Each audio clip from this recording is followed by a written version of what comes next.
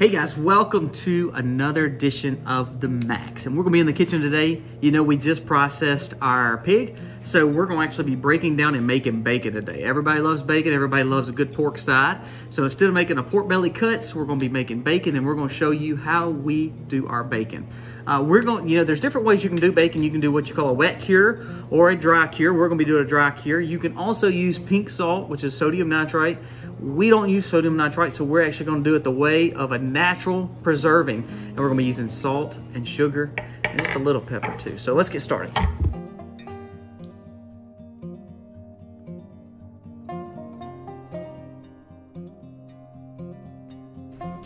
All right guys, so today before we start, what we're gonna do is just have our pork belly here. This pork belly is off one of our hogs that we just actually processed and gotten done. We finished our pork chops. You saw the video in, I think it was last video, that just showed us breaking down our primals. So this was one of the primals that we broke down, which is the side. That's where we get our spare ribs, but also this beautiful pork belly. So this pork belly will now become bacon. So bacon, the only way you can make pork belly to bacon is you have to go through a curing stage. Bacon is made, and bacon is really your most expensive part pretty much on a hog. So a lot of times people take their hams and their bacons and they cure them out, and that's actually where you get your expensive cuts of pig. So what we're gonna be doing today is actually working on the cure for this bacon, and we'll start this process. This process will be dry cured, and it will be naturally done, so we're not using any kind of pink salt or anything like that, any prog powder, anything. We're gonna be using just simply 3 ingredients. And what we're gonna do is dry cure it in the fridge, and then we'll smoke it when we're really ready to eat bacon. And at the end of this video, we'll cut it, we'll eat it, taste test it, and enjoy bacon. So what we're gonna do right now is we're gonna go ahead and mix our salt, our sugar, and our pepper up, and that's what will be the base of this pork belly starting to make bacon. All right, today, so we're gonna be mixing our salt and sugar up first. So we're using just basically a non-GMO sugar you can buy at Walmart, no big deal. So the main thing with salt and sugar though, for us, is we wanna make sure that brine or that cure is equal parts. So this is 2 pounds, this bag of brown sugar, and we're using dark brown sugar because it's a little bit thicker, a little bit richer, a little bit sweeter. And then same way, we're gonna be using the pink Himalayan salt, non-GMO, organic, naturally pure. Now, typically you can use a coarse pink salt, especially if you're not using any kind of sugar, because that coarse pink salt will help, you know, cure your meat, but it will not actually get into your meat too much. So if you're doing just a salt cure or salt brine like some people do, I would challenge you to probably use coarse salt. When you're mixing with sugar though, it really doesn't matter. You can do regular fine grained salt because again, your sugar is going to help balance it out. So let's get this in the bowl right quick. Let's open this. If you'll pour that one in. All right, so what we're going to do is basically just mix that salt and sugar together, and you want to make sure it's really good mixed. Now, the sugar needs to be kind of, you see how packy, you know, brown sugar can be, and salt is fine grained. So you want to make sure that you're incorporating them really well together because you don't want half of it being sugared and half of it being salted. So we're going to basically just pick up from the bottom. You see that salt getting worked in. And let's just spend a little time just incorporating both of those flavors. You can have 5 pounds to 5 pounds. You can have a pound to pound. It depends on how big your pork belly is. There's not a science to it. What we're going to do is use 2 pounds to 2 pounds first. We'll rub it in and around all on this pork belly, basically, and incorporate everything, all the sides of the meat, all the top, the bottom, everything. And then we're going to put it in a dish. And basically, over time, every day, we'll rotate this pork and make sure that it is getting covered. Now, say for instance, you turn it over and you need some more salt and sugar brine put on it. Well, then you need to put it on there because the whole purpose is you want this salt to pull the moisture out, but at the same time, the salt and sugar giving flavor to the bacon. So right now you have pork belly. You're going to start curing a pork belly, and I'm hoping within 5 to 7 days, we've got bacon. So let's go ahead and start incorporating this onto the meat. And what we're going to do is just kind of work it on the top first. And then after we work it on the top, we'll put this in the pan first and then incorporate the other side as we put it in the fridge.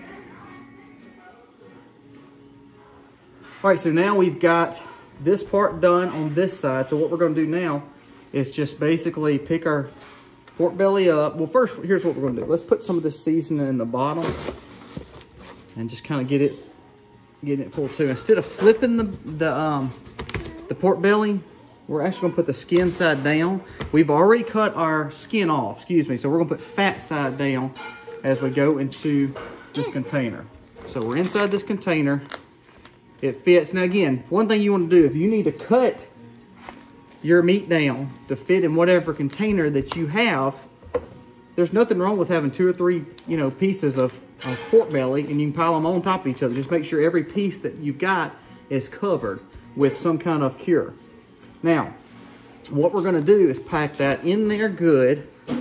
Make sure all the seasoning we're using, you see, this is about I don't know, probably 7, 8 pound, 10 pound pork belly. So, 4 pounds of cure has easily covered it with no issue. Now, this is dry. Once you actually get it into the fridge, after 1 day, you're gonna flip this about every 24 hours, about halfway through, I'm gonna flip it.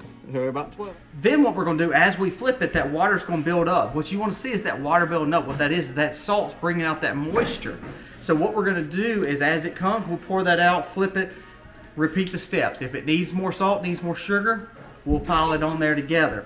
Also what we're gonna do, now my kids don't like spice too much, so what we're gonna do basically now, before we put it in the refrigerator, is we're gonna put a little pepper on this. Just basically a coarse ground pepper, just to kind of give a little bit better flavoring as we smoke it.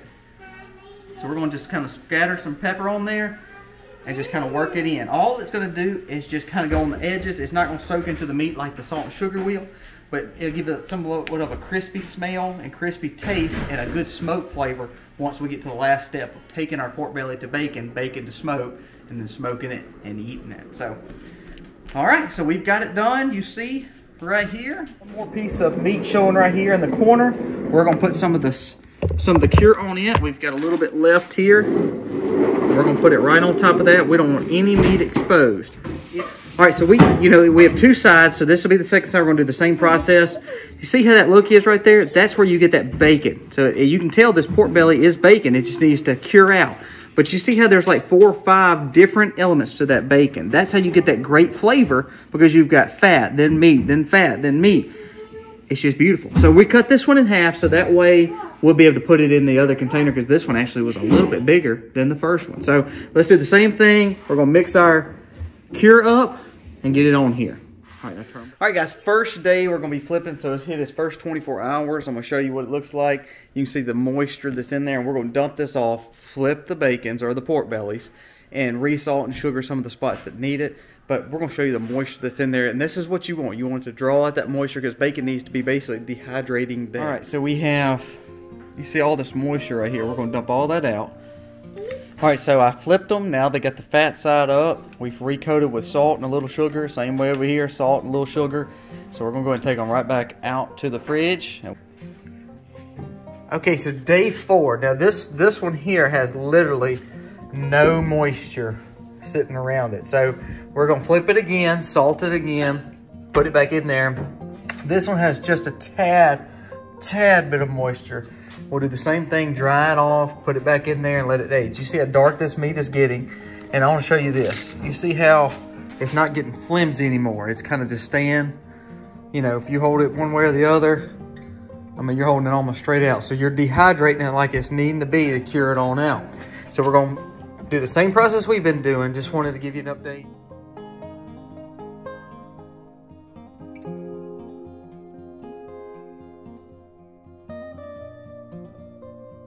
Okay, so we've got the pork belly out. This is day 7.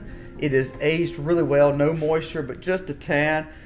We are not gonna keep this in the fridge as this size. Once we smoke it, we'll cut it in chunks of 1 or 2 pounds, slice it, and that way it will be ready to eat as we go. If you're looking to keep this in a dry age situation where you wanna just leave it out after smoking and leave it in the fridge or leave it on the countertop like a ham, you need to let it cure a little bit more. So you keep doing the same rotation that we've done. But for what we're doing, this is perfect. So I want to let you look at them. You'll see the salt, the pepper, the sugar that's still on there. And then what we'll do is wash them off, dry them off with a towel, pat it down, and then put them back in the refrigerator just for a little bit to let them just basically dry out. Nothing but just sitting there with a towel underneath on a drying rack. Once they're dried, we're gonna start the smoker. We'll get these smoked, and then you'll see us actually slicing them, cutting them, and eating them. This bacon is actually ready. It's pork belly, you slice it, you could fry it up right now. We want to add another layer of flavor though by smoking it. So we've cured it, we've made the pork belly bacon. You can see right here, those definitive lines like bacon, you know, just definitive lines right there.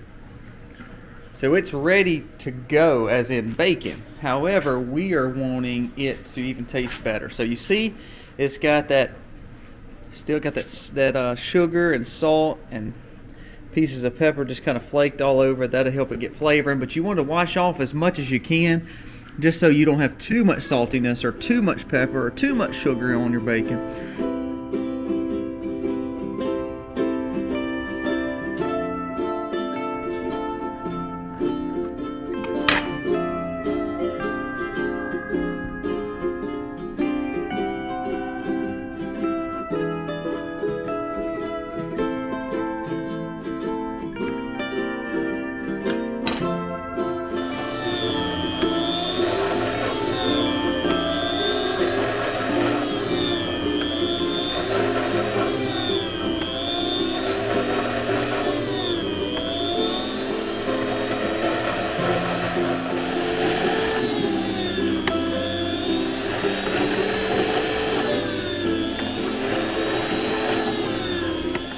Now you can cut this by hand. However, my wife and children like it when it's, you know, thin. So beautiful, beautiful bacon. Look at that.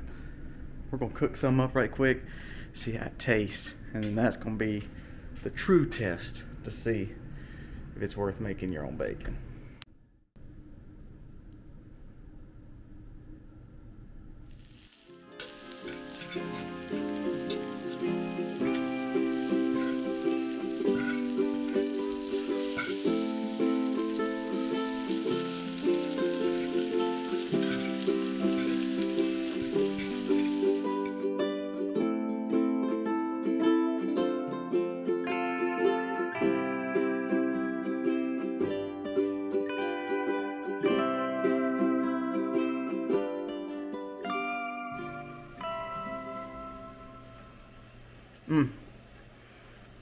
You can taste the smoke, heavy salt, which again, that's our curing agent. Man, that's good. You can cut thin as you want, thick as you want. If you're cutting it by knife, which we have, makes it thick, but for us, my kids like it thin, and my wife. This is really good. You can do it. Go buy your pork belly today. If you're not raising your own hogs, go call your butcher and tell them you want a pork belly. Try it yourself. You can do it, and you'll make the best bacon ever. Happy homesteading, y'all.